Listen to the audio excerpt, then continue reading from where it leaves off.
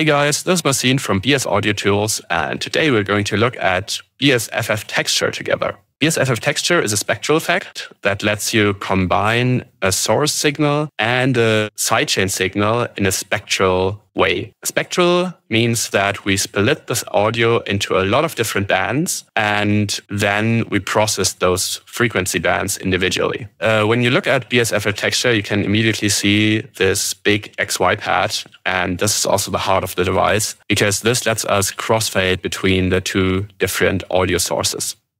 On the bottom here, we can crossfade the volumes of each band. And here on the y-axis, we will be able to crossfade the tonality of each band. So down here in the bottom left corner, we will have the input signal. And up here in the top right corner, we have both the tonality and the volumes of the bands of the sidechain signal. Speaking of the sidechain signal, we can select the sidechain signal here. Then down here, we can set the amount of bands and the overlap. The overlap is basically the time resolution of the effect. So I would recommend an overlap of 4.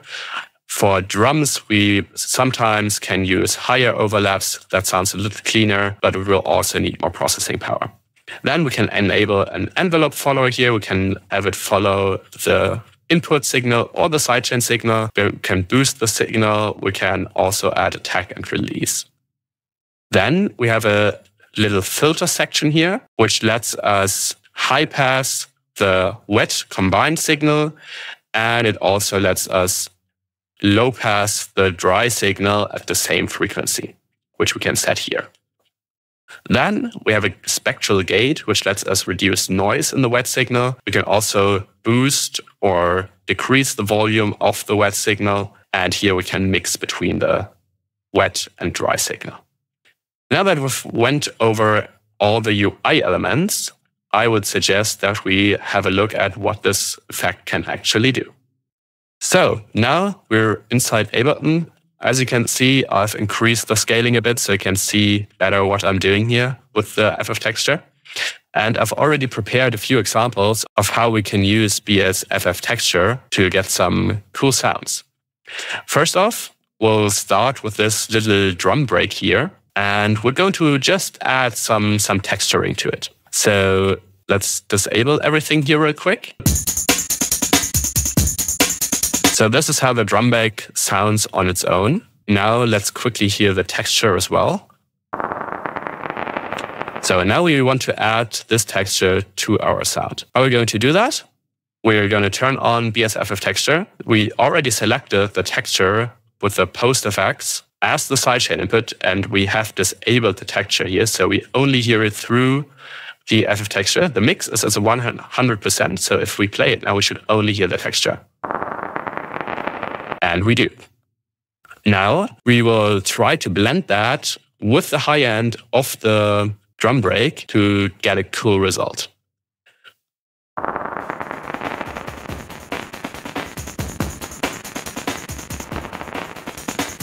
That already sounds quite cool. Now we're going to turn on the filter and filter out a bit of the low end. And since we wanted to follow the contours of the drum break, we're also going to turn on the envelope follower. We want to follow it to the input. And now let's hear that again.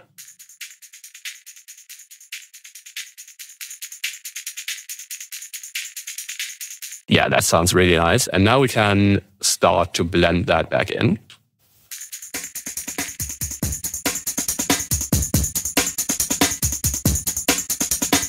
That already sounds really, really cool. Let's hear that again with and without. That sounds absolutely great. As a second example, we also have like a little bass loop here. Now we want to add the same texture to that as well. Now let's just try that out real quick.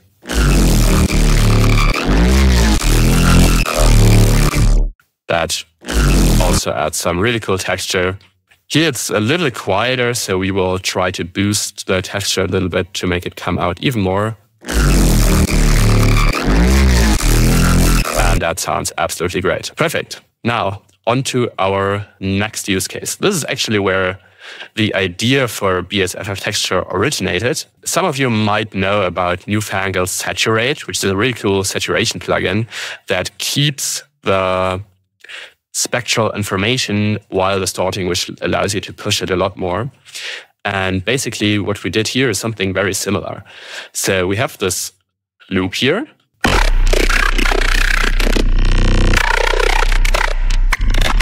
This already sounds really, really cool, and I love the high-end texture, but it's not aggressive enough yet. So we hit it with a little rack with some filtering, some EQ, and a whole shitload of distortion. And this will leave us with this sound.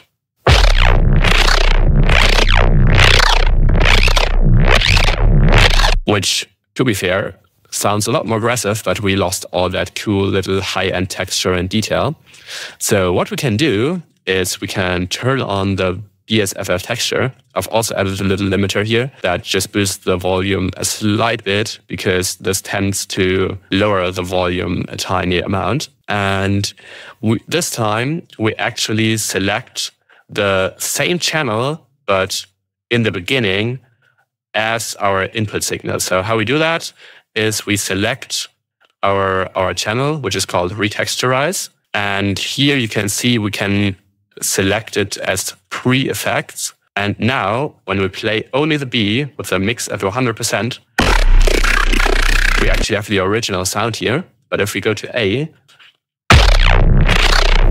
we have the distorted and processed signal. Now what we can do is we can mix those two.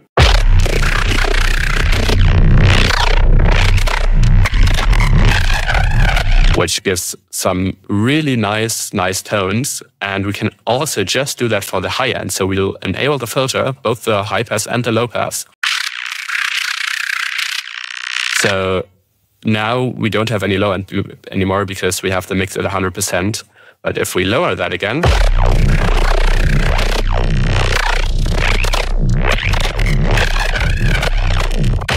we can basically only replace the high end of that sound with the original high end.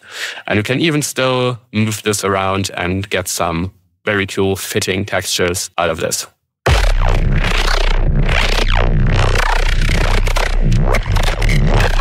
Great. Now on to our next use case, which is cross-synthesizing two different sounds. And what we did here is, first of all, we took this little snare here, which sounds like this on its own. And we want to now mix it with our cross-synthesis source, which we already selected here. We've muted the channel again. And now if you go to the top right corner, we will only hear the second signal, which sounds like this. Now what we can do is just move around our XY pad in here and see what sticks.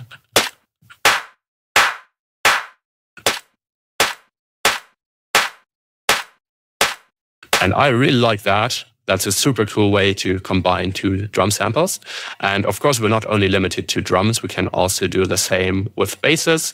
So we have those two basses. And together they might sound something like this.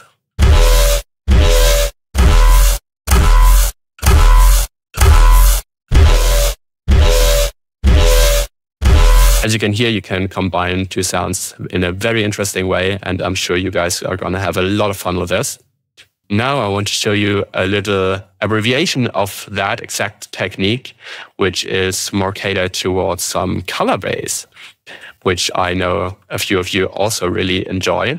And what we're doing here is we have this original bass sound, and then we have this little rave stab here for the tonal part. And now if you combine the tonality of our sound B, so our sidechain input, which is this rave stab in this case, and the volume or the bin volumes of our original sound, which is the bass sound, we get something like this.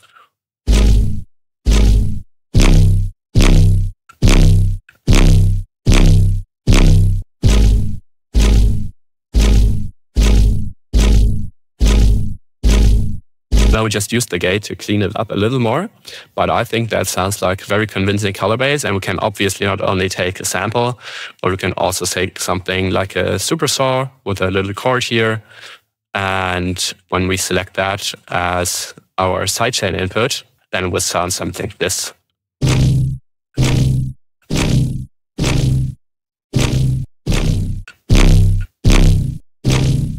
And I think that sounds really, really cool. Now, up next, we have spectral filtering. I think you are all familiar with the kilohertz filter plugin, the filter table one.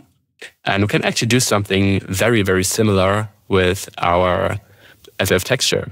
Basically, what we do to get there is we once again have a bass sound, which sounds like this. Really cool, I know. And as a sidechain signal, we put in something like this, which is super weird, and I really like it a lot. Now we're trying to filter this with our sidechain signal. So what we have to do to get there is we lower the tonality to be only on the A part, and we equally combine our volumes from A and B. So how we can set that really easily is to just double click here in the middle, then we'll center it. Now we get something like this. And since I just talked about the wavetable part of things, or the wavetable filtering, we can also do that, of course. So instead of using an audio signal, we can use a synthesizer. In this case, we once again use Serum with this monster 3 wavetable, which I think you all know. And now when we play it,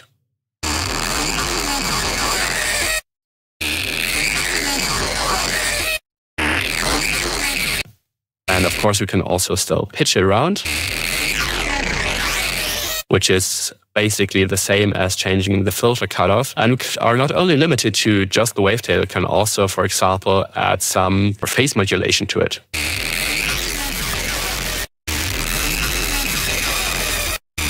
And this way we can get some really, really cool filtering going on. Now, last but not least, we can also use this to create some very cool feedback loops. And this works because we can not only choose another channel as a sidechain input, but also the channel itself. So in this case, we have this little pad here. And now we choose this as a sidechain input, and we set it to post effects. So after that, it will route back into this device as the B part. As you can see, we increase the gain quite a bit. This is to make sure the feedback is actually happening. Little word of caution, always use a limiter in such feedback routings to avoid everything blowing up. Now we can play it again.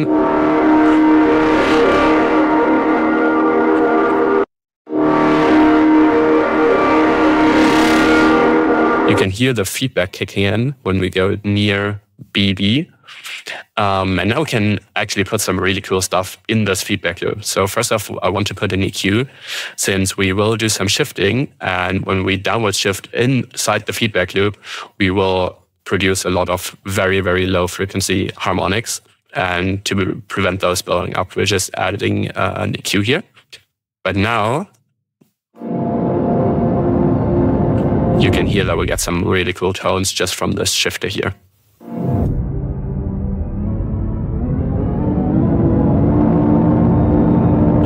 Let's just add a little bit of reverb as well.